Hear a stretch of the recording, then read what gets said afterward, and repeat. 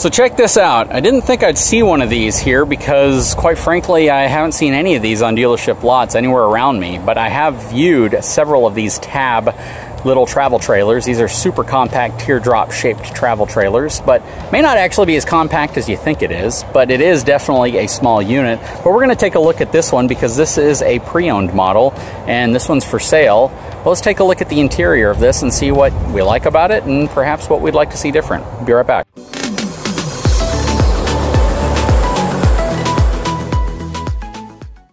So let's do our normal step of taking a look at the numbers on this unit. It has a cargo capacity of 1,010 pounds. I do not see a GVWR sticker right there. It's probably hidden somewhere on here. I don't know where they placed the sticker. I'd imagine the GVWR on this thing is probably around 3,000 pounds. Maybe a little bit heavier than that. Maybe it was removed, but I do not see the sticker on here. Interesting. Anyways, this is a Tab travel trailer. This thing's super compact. Really cool design to it.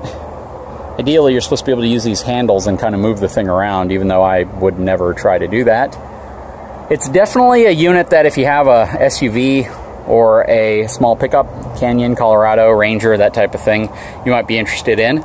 They are known to be very well built in terms of construction materials, construction practices, but more importantly, utilizing some products and techniques that you typically would see in Europe.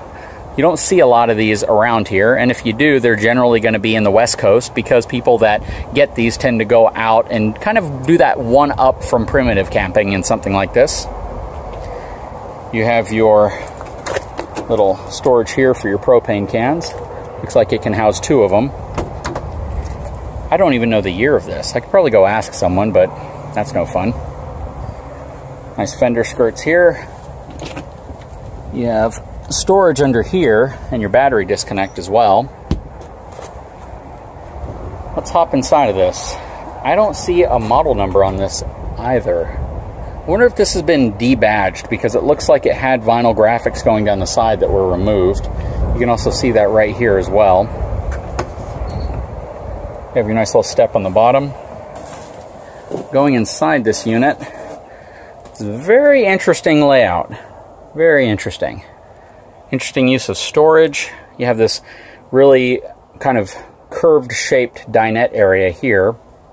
And it looks like this slides, which it does. That's definitely interesting.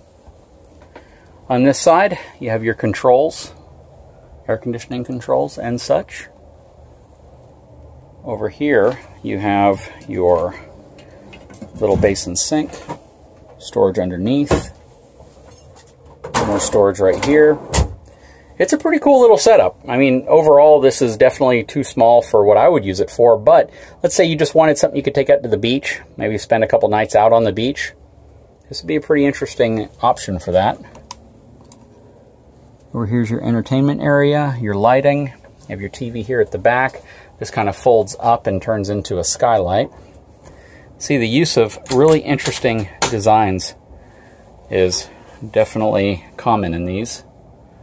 Again, they're utilizing just about every space they can. You can see the use of really nice grades of plywood. And then to lock it, you press that button in. See, when have you seen that on an RV? That's really cool.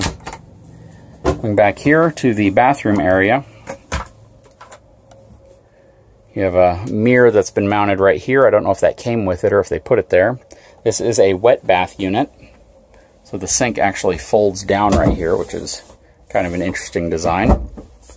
There's a good amount of room in here though, so it doesn't necessarily feel overly cramped, and the space right here to take a shower isn't overly cramped as well. This is definitely bigger than what you see in some like vans, Class Bs, and it definitely feels more roomy than I've seen most wet baths. This is actually a really good design for maybe the back of a toy hauler even.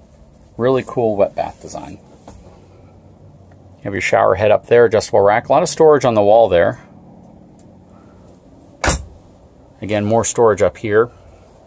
Nice big window up front. You have these little round windows here, and then on this side they give you some storage inside of there.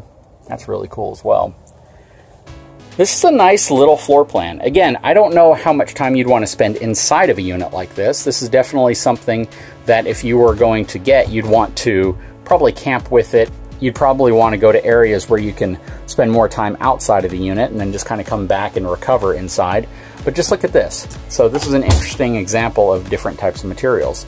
So you don't just pull this open, there's a button right here you press up, right there, and it unlocks it. But that is really cool. And you can see everything is very nice quality plywood. Lots of storage just about everywhere.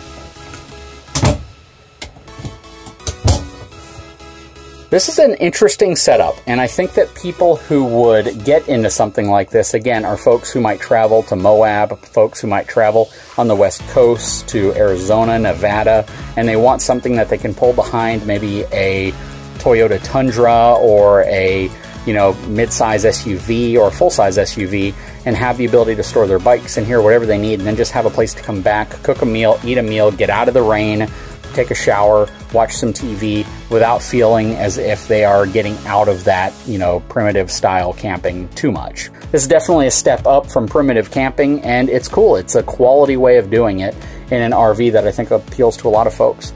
Anyways, guys, I'd love to hear your feedback on something like this. If you haven't had a chance, please take a moment, subscribe to my channel, give me a thumbs up. We'll talk to you again very soon.